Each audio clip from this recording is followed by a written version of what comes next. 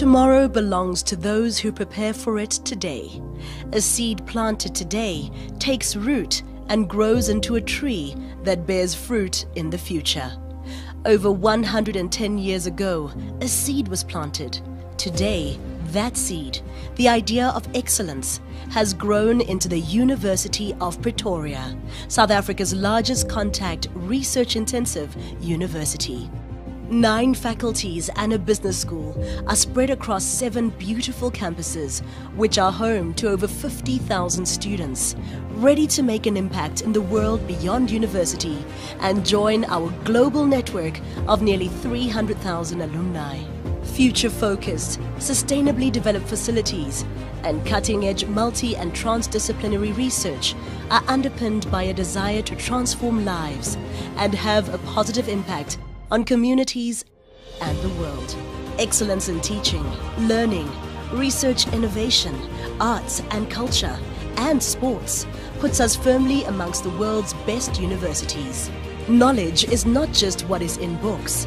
It is the wisdom to apply it, to nourish and nurture the seed so that it takes root, grows tall, bears fruit, and branches out.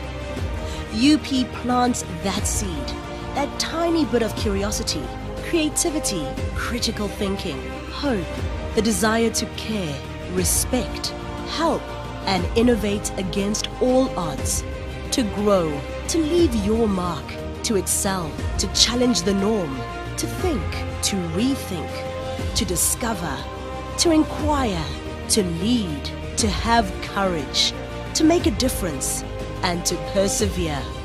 This is the University of Pretoria. We make today and every day matter.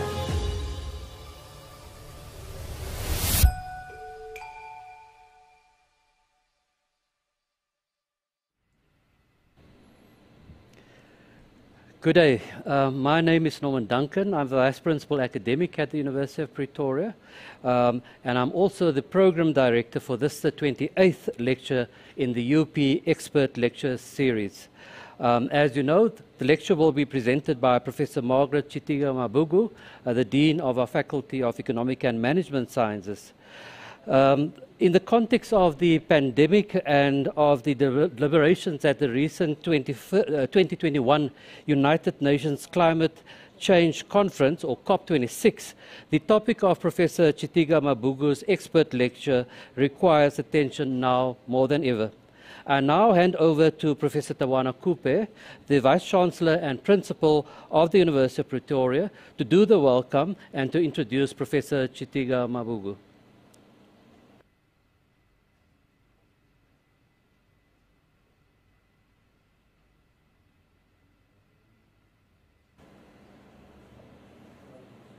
A very good evening, morning, and afternoon to those who are listening from other time zones.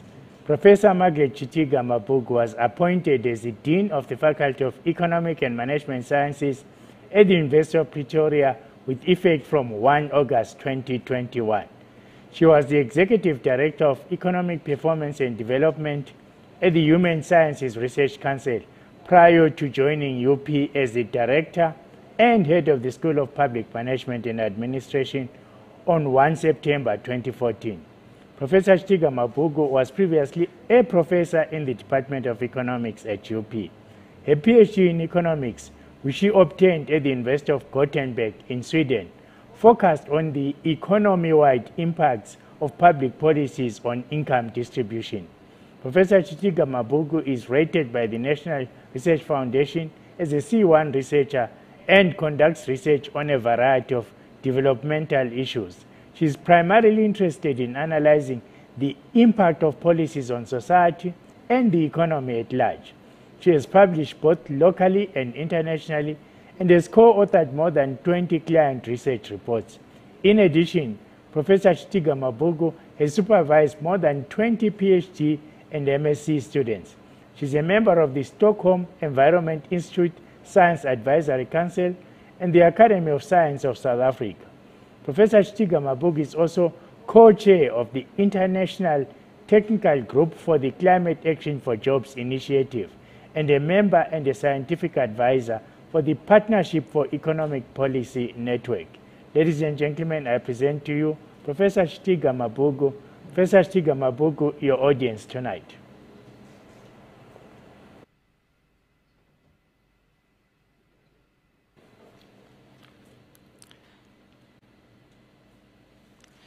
Thank you very much, Vice Chancellor, for that introduction. And thank you, too, for this opportunity to present my lecture. And as Prof Duncan said, at a very opportune time when we have just concluded COP26 deliberations in Glasgow a few days ago. It's a great privilege for me to be talking to you about the implications of a green economic recovery for South Africa. And I hope that I can entice you into, shall we say, activistic way of continuing and pushing forward ambitions for us to green our economies. What I want to do first is simply just to set the scene very quickly in terms of a current state of climate change, just to give you or to remind you, those who are already working in this field, of the global picture. But then quickly go to the context for South Africa. I'm aware that there are others here joining who are not in South Africa and, of course, would want to get a little bit of background around South Africa. I will show you, or hopefully convince you, that South Africa is committed to reducing greenhouse gas emissions, and I will talk a lot about these greenhouse gas emissions. So in this case, then our modeling was asking the question about opportunities for a green economy in South Africa. And I'll show you some of the modeling results that have come out fairly recently in the work that we have done. It would be an omission on my part if I did not emphasize the importance of a just transition if we are serious about greening our economies. And then I want to end with some concluding messages. So firstly, in terms of climate change and the globe, it is a reality. As I am here in this room, I can tell you it is extremely hot, although it is already 6 p.m. here in South Africa. We have seen even worse results of climate change. So it's true that climate change is here. In fact, the IPCC report released recently has shown us the gravity of the increases in temperature that have taken place between 1850 there and currently 2020. That spike in temperature is concerning. And it is really the impetus that gives us the wish and this desire to do research in the area that I am working on, together with a few of my colleagues. What is even more concerning from the IPCC report is that the majority, if not all, of the impact of this spike in temperature is anthropogenic, meaning to say it is caused by us humans. So, of course, if we are the causes of this climate change and the devastating impacts that we see from climate change and that we anticipate in the future, if we continue on this trajectory, it is imperative on us to do something about it. And we hope that the contributions that we make today would be some way towards thinking in that direction in a very concerted manner, in a hopefully urgent manner as well. So in the sense of South Africa, probably a lot of us know that South Africa is a big polluter. It is counted within the top 15 emitters of greenhouse gases in the world. Although it is not emitting as much as the big emitters like the US, like China and so on, it is still within that range, meaning to say there is concern. But what is probably not very well known is that in terms of per capita CO2, that is carbon emissions, South Africa ranks way above average. And it's actually ranked much higher than the 12th position. So this means that the emissions that we release in the atmosphere per each individual in South Africa is way above average. This again tells us that perhaps there is something we must do in South Africa in order for us to offer our contribution to reducing the impacts of that spiking in temperature that I showed at the beginning. In South Africa, electricity generation is the biggest contributor to these greenhouse gases. These are the gases that are contributing to climate change. contributing in the above 40%, but this is also then followed by industry and then by transport and agriculture, and smaller contributions from other activities. And because it is electricity generation which is the biggest contributor, it also turns out that it is carbon dioxide contributions that we make into the atmosphere. I say contribution, although it is not a good thing. So 85% of the gases that we emit are carbon dioxide. Well, is climate change possible in South Africa and indeed in the world? And what does it actually mean? So firstly, I just want to share the components very broadly of a green economy. A green economy requires that we be resource efficient. It requires that we be socially inclusive. It requires that we have a low carbon way of development. If we were able to do this in South Africa, and indeed in the whole world, we would have this picture that you see there on my right-hand side, or maybe left for you, where we have a sustainable planet. We have economic, shall we say, sustainable economic growth, and we also have a sustainable social development.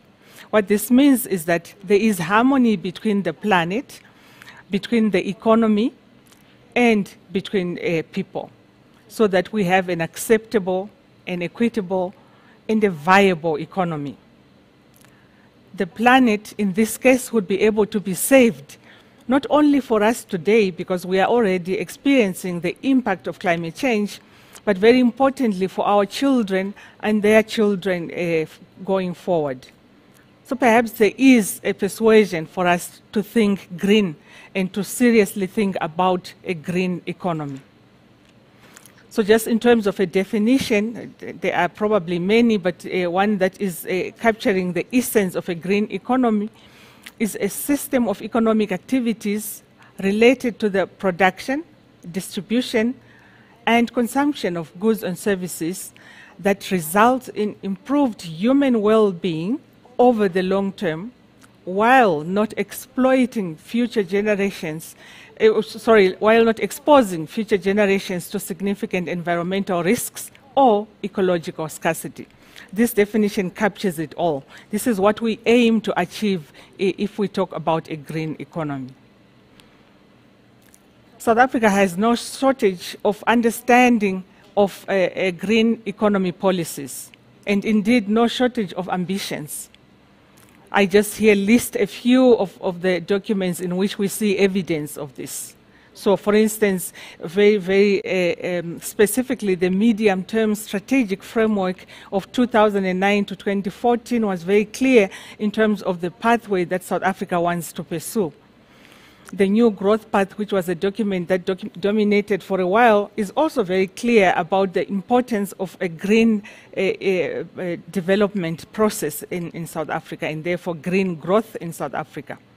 The integrated resource plan is a very important document because it shows what is planned by the government, together with other partners, of course, in an economy, in terms of movement from one place to another in terms of years, and the planning of how our resources are going to be used and how we aim towards reducing our contributions to greenhouse gases. The Industrial Policy Action Plan puts this into practice, so it tells us exactly what needs to happen.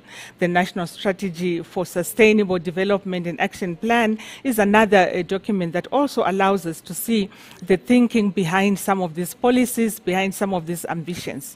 So does the Green Economy Summit report. A document that is extremely important is a document that is called a Nationally Determined Contribution Report. So these reports are submitted by many countries to the convener of this just ended COP conference, the UNFCCC, if you have seen these abbreviations.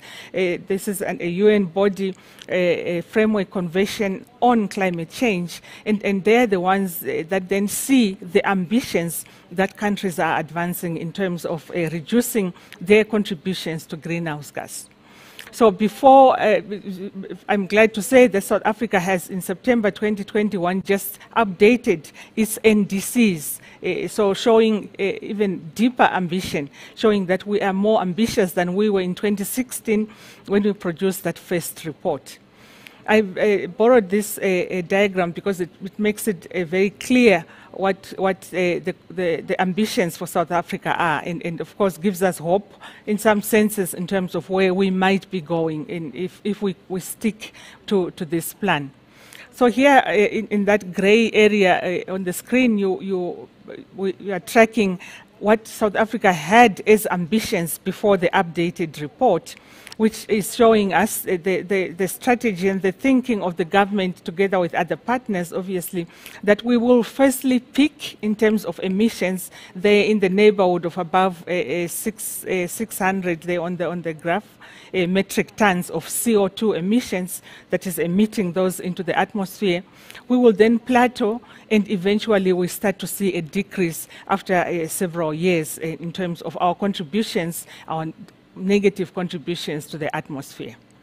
With the updated plan, I'm very pleased to see, in some senses, that there has been a change or a rethink, or at least a continued ambition in South Africa. So you see that by 2025, the peak has now reduced to 510 metric tons of CO2 emissions to be the top, the maximum, with the lower limit still remaining as it was in the 2016.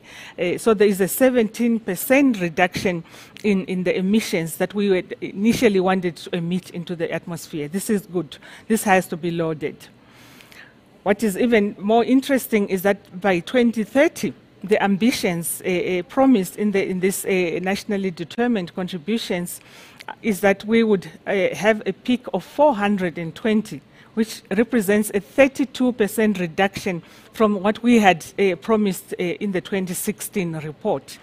And for me, very exciting is the lower limit, which is actually falling outside of that band that had been previously promised by South Africa in 2016. If we stayed close to that lower band, we would be able, in fact, to make a contribution towards ensuring that temperatures do not rise above 1.5 degrees. This is the agreement now, and it was even emphasized at the just ended COP26 meeting, that we have to ensure that we do not contribute emissions that lead us to above 1.5 degrees. This is not only dangerous for us, but certainly, most certainly for the future, for our children and their children after us. So in terms of the integrated resource plan that I mentioned earlier, you can see once again the ambition of South Africa, a very encouraging picture there, that South Africa, comparing 2019 to 2030, is looking very decisively to shift the mix in terms of energy. So while coal is at the moment the dominant supplier of energy and electricity in South Africa, the plan by 2030 is that there would be a mix wherein solar and wind are playing a much bigger role, as you can see. The end result is a contribution to electricity, which is much more than we have at the moment. A colleague was just telling me that although we have enjoyed a few days of no load shedding in South Africa, it's coming back. So this kind of picture tells us, or promises us, or gives us hope that we can move beyond these terrible load shedding events that are causing additionally a reduction in growth at the very least in our economy. So despite all these promises, despite all these ambitions, unfortunately, the evidence in South Africa is not that encouraging.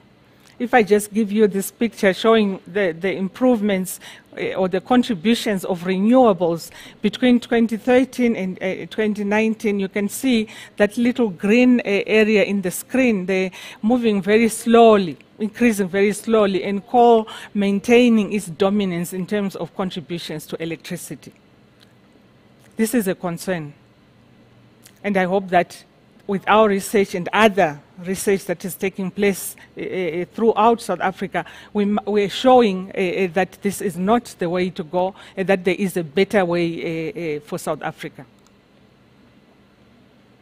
We're therefore not surprised to see that the last ranking for South Africa in terms of energy, the Energy Transition Index by the World Economic Forum, shows that South Africa is not really seemingly serious about transitioning to reducing substantially emissions that they emit. For instance, it is ranked 110 out of 115 countries in the world.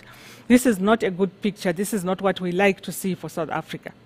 Obviously, with the recent NDCs, with all the praises that we received at COP26, we hope that this picture substantially improves. And we know that South Africa is indeed moving in these directions. Clearly, there are some challenges to delivering sustainable and affordable energy while improving access to energy security. We do not want to deny this, and I do not want to trivialize these challenges. However, we have seen that there is an increase in momentum towards wanting to find a different pathway.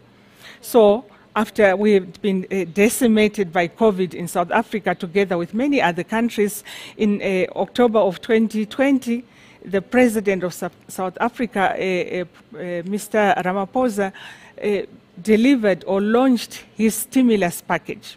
Within this package, it was very clear that he and his government were telling us that it is time to move away from business as usual, that we need to seek a more sustainable way of growth that allows us to have pro-poor results and pro-environment results.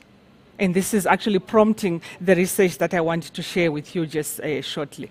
So there is momentum, there is appetite, there is ambition in South Africa to move more and more towards what is known here as net zero emissions. Simply put, it just means that by 2050, South Africa is one of the few countries, big emitters, that is promising that by 2050, the amount of emissions that they release in the air is counted by the amount that comes back, so that in terms of emissions, we're contributing zero, so therefore not pushing temperatures as we have seen in the diagram that I showed earlier. Of course, reducing emissions is one way to get us to net zero, which is really the point of the contribution that I'm making today. This I don't even need to go into to tell you that there is no shortage of evidence of climate change impacts in South Africa, in Southern Africa specifically, and throughout the world. I mean, we have seen in South Africa temperatures going up. I just mentioned that right now it is extremely hot in South Africa, and I have no doubt that part of that is a contribution of the many decades of us damaging the environment. We have seen floods and storms and droughts that are exaggerated compared to what we should be seeing or what we had previously in terms of climate change. We have seen, therefore, that this has meant that we have lost moisture in the soil, for example. This is devastating for crops. We have lost crops. We have water restrictions. Right now, I was listening to the radio. We know that there are some areas that are already suffering water restrictions. And of course, this has a huge impact on food and water security, to say the least. We therefore have no choice but to do something about greening our growth. And this brings me now to the modeling that we have done. I want to focus I've got four sets of studies that I want to talk to, but focusing on the first one. So of course I want to focus on this one because it's speaking very directly to the issues that I've just talked about now. This is work that is within the area that I'm very passionate about, which I've been working on in the last 10 years, and it is conducted in this case together with a group of other institutions and bodies, particularly Cambridge Econometrics, whose model was used for this work, and I'll say a little bit about this model, but also together with the United Nations Environment Programme and the ILO's Partnership for Action on Green Economy. The idea was to use this econometric model, which is a global model, but where we can extract South Africa and start to tease out a certain potential for South Africa's growth. So the beauty of these models is that it allows you to do scenario analysis. So it says, what happens if we did this? What happens if we chose this way of growing rather than another? If our production was in this direction, what would happen? So then, in terms of that, we were also, of course, looking at what has happened due to COVID-19, and as I mentioned, looking at the launch of the stimulus package from our president in October of 2020. So using all these ideas, we then simulated, and I will show you what we do. In this particular study, we focused on energy, electricity. Electricity, I said already, is a big problem in South Africa. It is the biggest polluter, but at the same time, we do not have enough of it. So we focused on energy, understanding what happens if we invested in renewables and at the same time, therefore decarbonize and therefore contribute less to the atmosphere. Is it a threatening way of growth? Is it true indeed that while we want to save the environment, we would be compromising growth? And most definitely compromising jobs? We wanted to find out, we wanted to offer credible evidence in terms of this. And also to offer specific quantified evidence in terms of this. And the model, as I said, allows us to then ask, if we went into a non-green pathway of development, or a brown way of development, the usual. So we go back to business as usual after COVID, what happens? What if we were to go green? What happens? What are the differences? And I will show you the results just in terms of three specific, shall we say, variables: economic variable, a social variable, and an environmental variable in terms of what our results are showing us. This is the team that was working on this particular first study that I want to present. Again, as I said, majority are modelers from Cambridge Econometrics. So what was the backdrop in terms of our modeling? The idea there was, of course, to remember that South Africa has, and other countries too, a unique opportunity to recover. The question is, how are we going to recover? Are we going to recover in the usual way or not? We know that because of COVID-19, we have fiscal constraints, meaning to say the amount of money available to government has dwindled because there was a long period when there was no production, so there were no taxes, just to name one of the sources of revenue, the main source of revenue to government. We know too that there was a decline in investments during that whole 1.5 years or so of COVID. And we know this was happening in South Africa even before COVID. South Africa, too, is unfortunately challenged by three big issues of poverty, inequality, and unemployment, which have dogged this country for so many years. These have been exacerbated by COVID-19. And I will say a little bit about this in terms of the research that we've done as well, just simply confirming this together with others. And this is obviously now public knowledge. At the same time, we saw for a very split second, when we were not producing or not producing as much as we did, that the environment was able to breathe. It gave us a picture of what is possible. It gave us a picture of what is possible if we are ambitious. We are capable of releasing less greenhouse gases into the atmosphere. That's what we saw. Of course, that was not a good picture, because it meant we are saving the environment at the expense of production. That is not good, at the expense of jobs and exacerbating poverty, inequality, and unemployment in South Africa. This is not good. So our modeling was saying to us, we want to understand over the long term what are some of the environmentally sustainable ways that would give us prosperity. So we're not thinking that in order for us to save the environment, we must reduce our production. Is that possible? That's what we were asking. This is just to remind us of the situation before COVID, where we can see a downward trend in terms of growth. We have been trying to fix this for many, many years in South Africa. How can we grow? How can South Africa grow? And how can it also, as it is growing, the few moments that it grows, also increase job creation? The green line there shows us that unemployment has been going haywire in South Africa. This is not a desirable position that COVID found us in and just simply made this picture worse. So in terms of our modeling, and I don't want to belabor the actual techniques in terms of modeling, we can talk about that maybe even outside of this meeting. Firstly, I just want to mention the various steps so that you can understand once I start sharing the results with you. Firstly, we simulate. Okay, we want to understand what would have happened in South Africa if we had not had COVID-19. It just helps us to compare the results. So therefore, after COVID-19, what do we see? And secondly, after COVID-19, with the stimulus package that is coming from the Economic Reconstruction and Recovery Plan that I mentioned, that was launched by the President in 2020, what do we see? If we go conventional, so non-green stimulus measures, what is their contribution to the economy? With those three variables I mentioned, GDP, or economic, social, and environmental. Well, within this plan as well, there was an emphasis on what we call here in South Africa public works employment programs.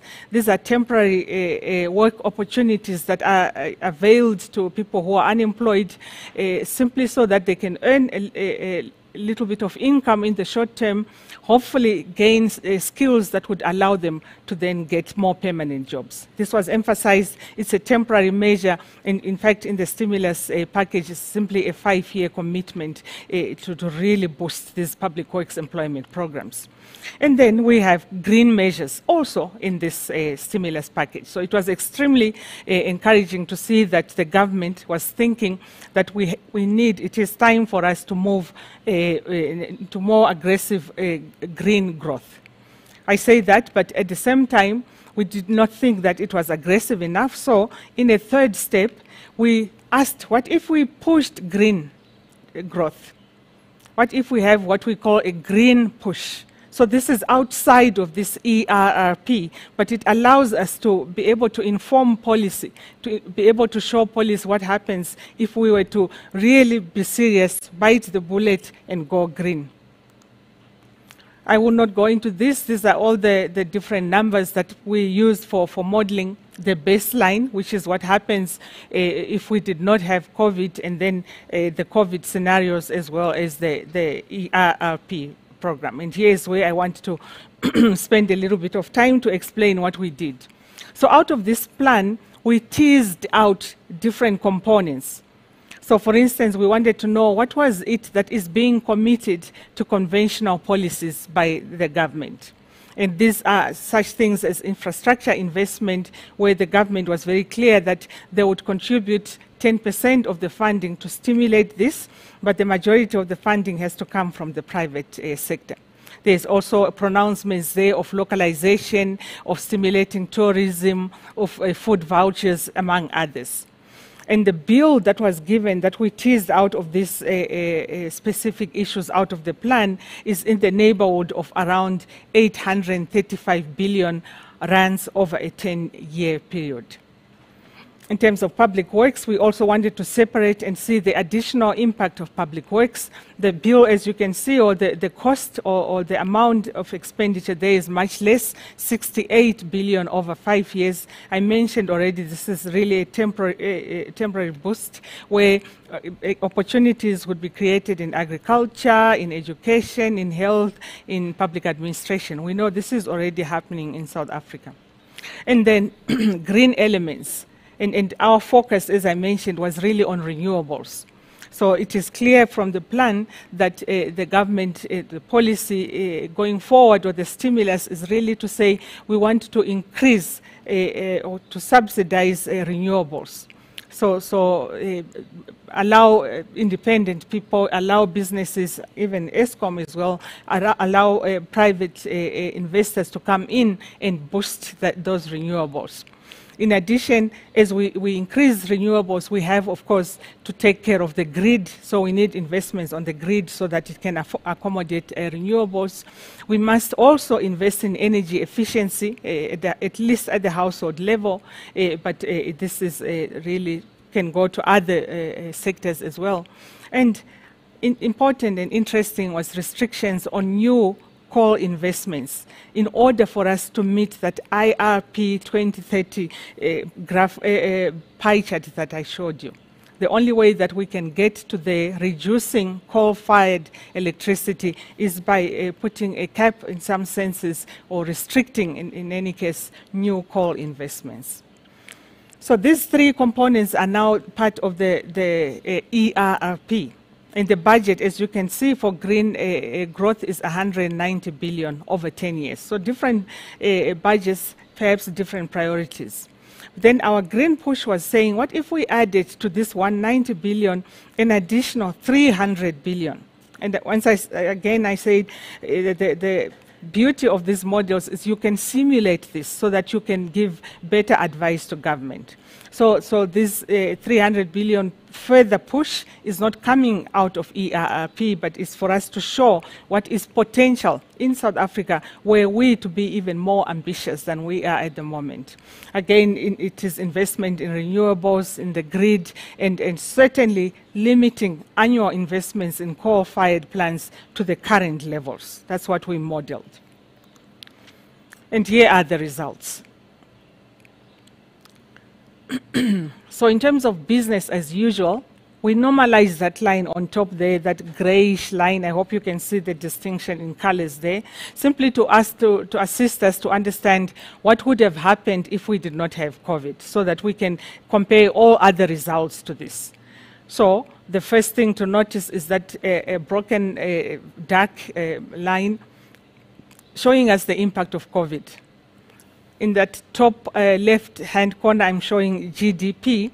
We saw clearly, and we know this already, that GDP fell quite substantially, and even recovery, if there is no stimulus package, will take a long time to get us even back to where we were before.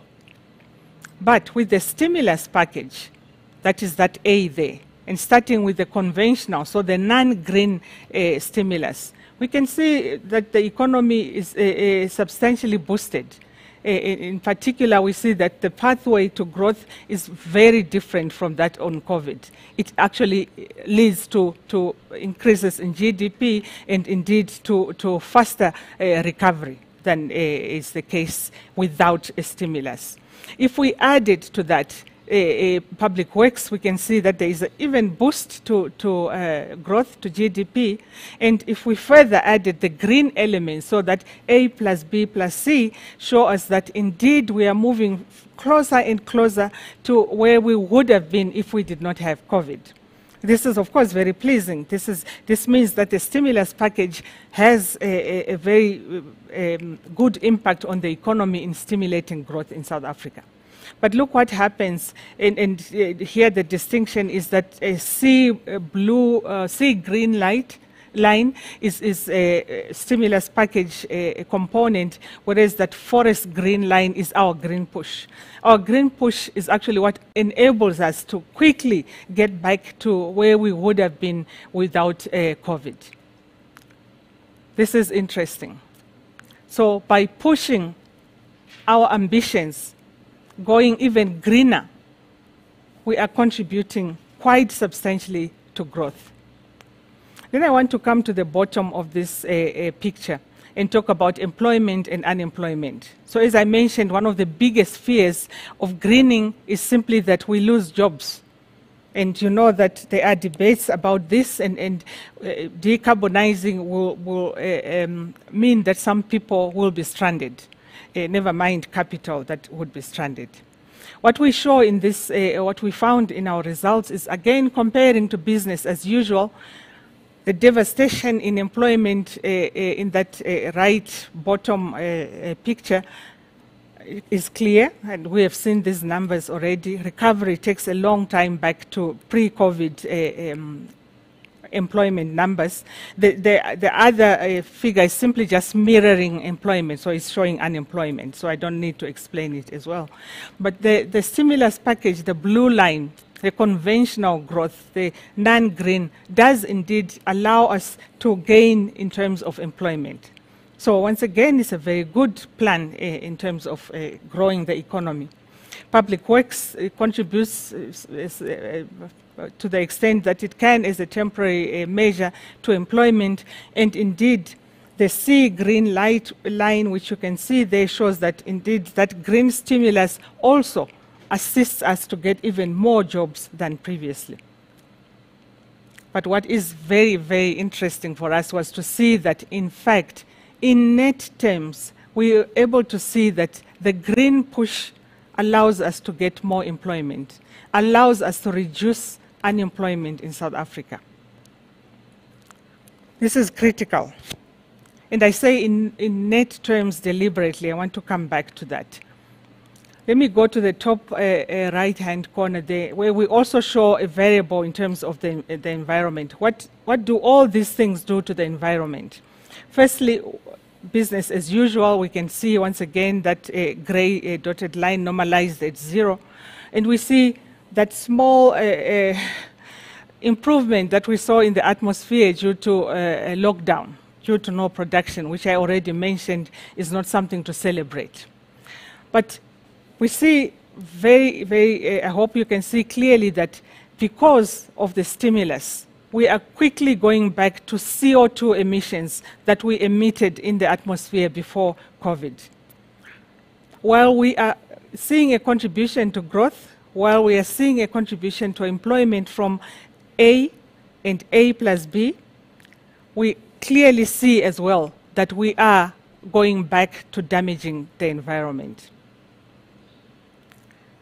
The line, the green line, that is showing that is part of the package gives us some relief, because it shows us that, in fact, adding those green elements, that is increasing renewables and not adding more coal, has a potential to lead us to less emissions being emitted into the atmosphere. So we are, in essence, decoupling the environment effects from growth. The two do not have to be opposing each other. We can contribute to growth, we can contribute to jobs and to the environment. But very, very happy for us, look at what happens with that forest green line. It's clear, we can see this, that we can push even further the reduction in CO2 emissions that we emit into the atmosphere, while at the same time growing, while at the same time building employment, again in net terms. So I could even say here at this point, green growth is not just the right thing to do, it's in fact the best thing to do. I mentioned that I wanted to emphasize the fact that we are looking at net jobs. And we can see from that, sorry, it's very small numbers, I wanted to put it all in one, but we can see that extractive industries are losing employment. So it's very clear that there will be some losers if we were to decarbonize, if we were to move away from fossil fuels. And so what do? We have to ensure that if we were to go in this direction, we must have what is known as a just transition. I apologize if I appear to be sweating. Please forgive me. It's very warm in here. Again, more reason for why we should go in this direction. So in net terms, it's clear to us from our results that we are able to accommodate those that lose jobs. What's important, as I said, is to ensure that we have just transition. And I want to come back to this towards the end. Just very quickly, I want to summarize a research that has also come out of 3 other papers or research work that we have been doing related to these issues. Firstly, just understanding what if we pushed further this whole green idea? What if we said South Africa can also contribute to resource efficiency? So using our resources efficiently, apart from just the energy story that I talked about. So we simulated here more efficient use of water, for example. We simulated a change in activity in terms of the industry so that we are using less brown activities. Okay? So on the consumption side, is there something we can also contribute so that our overall contribution to devastating our planet is even further reduced? In addition to that, we worked with my colleagues as well, looking at, firstly, just we wanted to understand the impact of COVID at the beginning, to see which sectors are impacted, which people are impacted. And there it was very clear to us that we have to be very careful when we look at COVID. Because what has happened is that there is now a new poor group that has been created because of COVID-19. Whereas we had the traditional poor group, we have seen certainly that those people who have lost their jobs in industries that shut down, those people who could not be able to telework like some of us, have lost their jobs and did not have social grants in front of them. So they were the new poor that were created. It's important to mention this because that whole story of just transition needs to consider, needs to be aware of these types of events, these types of changes that will occur in terms of the poverty picture in South Africa. We saw too in another study that women and girls were disproportionately impacted by COVID-19 for several reasons, list of which is that we know that there are entrenched inequalities in social norms in our societies, which led to women being the first ones to go in terms of employment and being constrained to go out to go and do their informal work where that is applicable. So I will not go into this picture. Again, we can come back to this for those who are interested in the actual modeling that we did. In these particular models, we use what are known as computable general equilibrium models, or CGE models for short.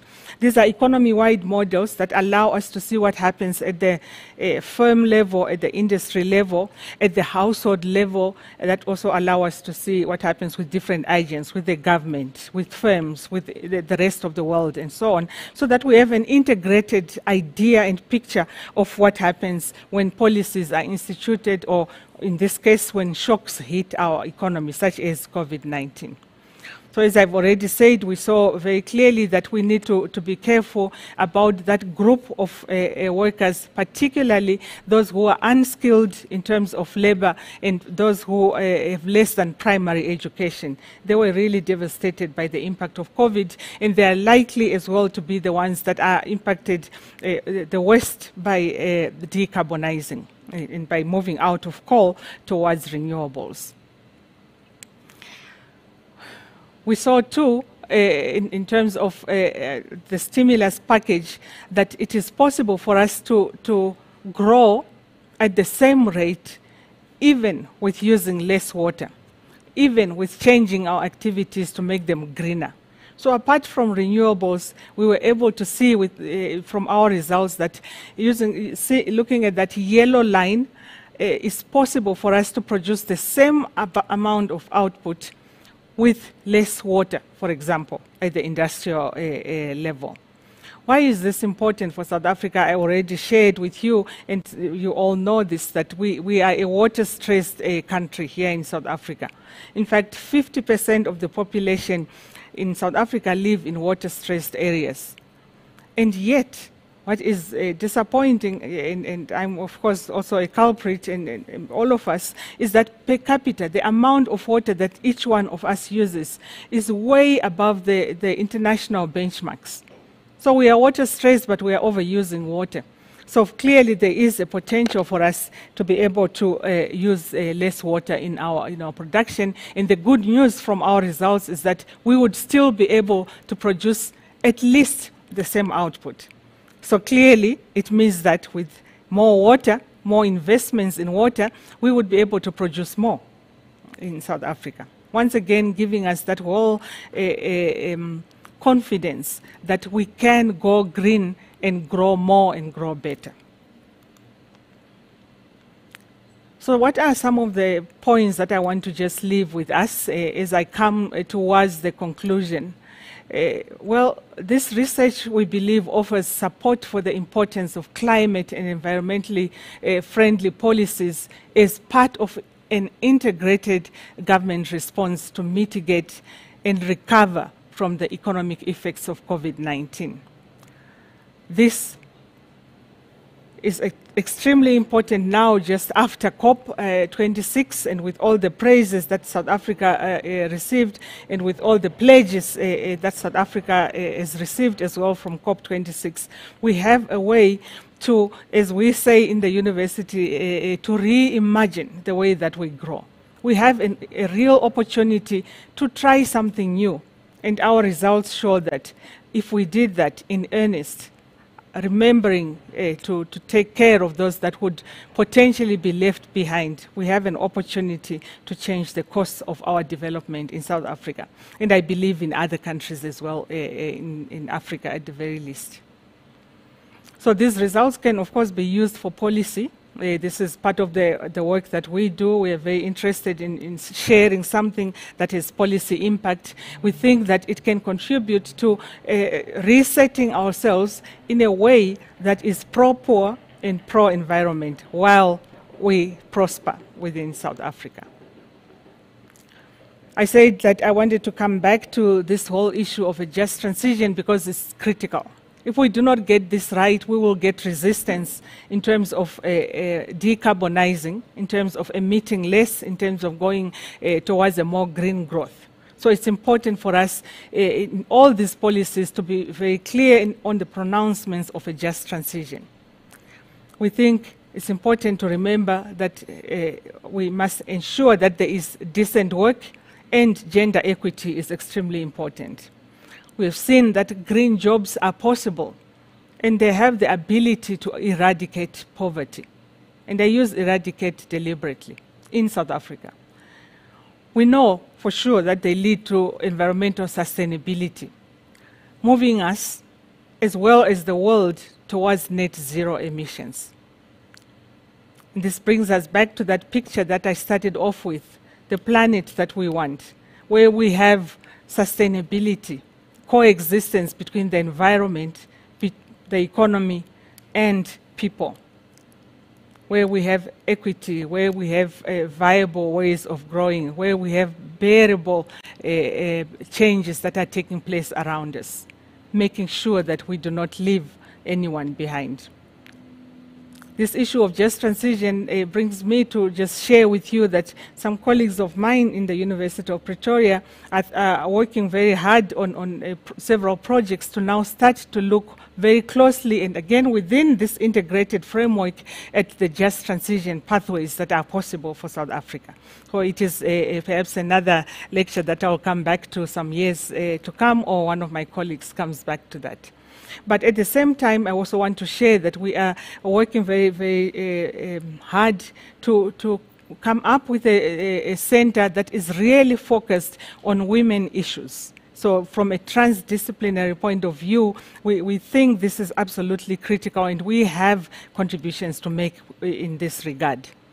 And then just very importantly, in another 2 weeks or so, on the 2nd of December, we are launching a very, very exciting center for the future of work. Just transition issues feature within this kind of research. We want to understand in the future what are the jobs that are available. Those people who are losing jobs, what happens to them in the long term? Can we prepare them now for the jobs of the future? So that whole center of the future of work, which is being launched shortly, is going to be research-based and allow us to talk about these issues among many others that are important for the future of work. The importance of the just transition, I wanted to emphasize once again this idea. And a few years back, together at the invitation of the International Labour Organization, together with a few of colleagues there at ILO and other institutions, had put together a very, I would say, almost simple book, a guidebook on how to measure and model social and employment outcomes of climate and sustainable development policies. This book has now been used in more than 100 countries where policymakers or organizations were preparing their nationally determined contributions in order for them to have quantitative evidence of the implications of greening their specific countries, and therefore being able to own the determined or the promises that they would determine in nationally determined contributions. Let me come to some conclusions, simply just repeating what I have said, but really I want to emphasize that the economic recovery from COVID-19 offers South Africa in a rare opportunity to change course and to tackle climate change. This is important. We know, I hope I have convinced you if you were not at all convinced about this. The results from our modeling, which I've presented here, suggest that there is an opportunity to build back better and more inclusively. Most certainly, green recovery measures can, at the very least, do what brown recovery does. But we saw, in terms of growth and jobs, but we saw that they do more. They actually help us to curb environmental degradation. So once again, as I said, this is not just the right thing to do, it is the best thing to do. It is important for green economic policy to guarantee a just transition. No one must be left behind in this ambition, in this, if we were to go again ambitiously towards a green economic recovery. I didn't present this now, but part of the modeling of the first results that I presented was also a team working on biodiversity to understand and to remind us that even as we go green, we must be very jealous of not decimating biodiversity in South Africa. You may or may not know that South Africa is one of the richest countries in terms of biodiversity. And as we go green, we have also, just as we must ensure just transition, we must ensure that biodiversity conservation is key in all the policies. These are just some of the references that I wanted to share with you. And with that, I want to thank you. Thank you very much, Vice Chancellor. Thank you, Prof Duncan, and thank you to the listeners. Chitiga-Mabugu for that very, very instructive presentation. Yes, certainly there are aspects of what you said that has one very, very worried, but then of course, I mean, you also point out how one can develop hope for oneself in the way in which one intervenes with some of the intractable problems that you have identified and spoken about. Prof Chitiga-Mabugu, unfortunately you're not done yet. There are questions from the audience, and I've selected two simply because that's all the time that we have. I'm going to start off with the question from Mr. Christopher Nong, who poses the following question. What role will education play in terms of pushing for green economic development in South Africa? A very important question. Perhaps you should answer it, Prof Duncan. And our Vice Chancellor is here as well. I mean, education is imperative. I already showed that those workers that did not have enough education were the first ones to go. So again, that just transition story that I mentioned is extremely important. Education and communication is also important to those communities that are going to be impacted. Part of the reason why we have resistance is because we haven't explained educated communities in terms of at least what I've presented here. education itself, of course, for instance, now I think about us in the University of Pretoria, allows us to have the opportunity for the future to not be affected by potential loss of jobs that happen in different sectors and so forth, allow us, of course, to, in other different faculties in the university, to come up with technologies that allow us, for instance, to perfect the greening of renewables. We know that at the moment, one issue that is quite important is how do we store renewable energy. And I think with all those types of studies, with that education, is absolutely important. And eventually we'll get to that, shall we say, sweet spot where we are able to see that indeed there is no threat whatsoever to converting, and instead of phasing down coal, as is the language in COP26, we phase out coal. So education is absolutely critical. And I would imagine that that even at the level of basic education, primary school and high school, that one would have to start, I suppose, recalibrating curricula in order to push home the ideas that you have shared with us. Indeed, because each one of us has responsibilities towards, in a small way, contributing towards a green economy. Yeah. Thanks, Prof Chitiga-Mabugu. Here's another question, and this one comes from Adrienne Harris. And the question is as follows: how much of the job losses in extractive industries is due to the move to green energy, and how much is due to mechanization? That's a very difficult question, which answer I do not have, because we have aggregate job losses. So we saw in extractive industries that because we have reduced our coal-fired contributions, we see job losses because we're no longer in coal mining, we're no longer in the usual ESCOM coal-fired production. So it's a combination of this. It's very easy for us to tease out this in the models that we use, but as I stand here, I do not have an answer for that specific question. No, certainly, Prof Chitiga-Mabugu. Do we have time for one more question, or do you have enough energy left for another question? I am very hot. Okay. There's something, a question that relates to the issue of green bonds. Do you want to speak about that for a moment, or? It's not necessarily my area of expertise in green bonds, but what is the question? How do we access green bonds for developmental purposes? Okay. So let me generally say that what we need is funding. That's one issue that I mentioned. The recovery, the stimulus package by the president assumes that we would get financing. We saw at COP21 the promise of 8.5 billion US dollars to South Africa for the greening ventures in South Africa. These are some of the available funding that is there.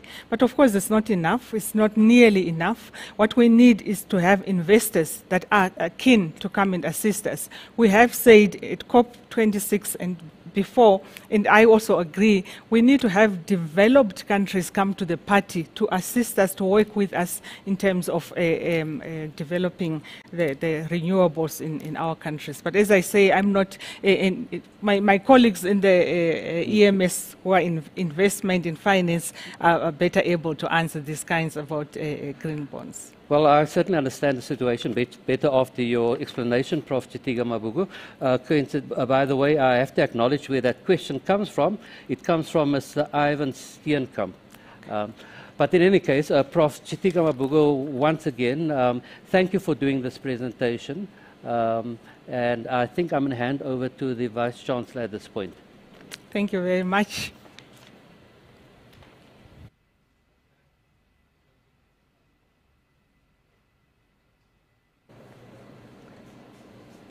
Ladies and gentlemen, this ends the expert lecture. I would like to thank very much our colleague, our expert tonight, Professor Margaret Chitiga-Mabugu, for a very analytical, insightful, and policy-oriented and policy-driven presentation. I think that in summation, one can say the following. Prof Chitiga-Mabugu says to us, the only way to sustainable futures is a strategic and intentional approach to greening our economy. I'd like to thank also my colleague, Professor Duncan, the program director for tonight, and also Professor Chitiga-Mabugu, collaborators in the research that they are doing.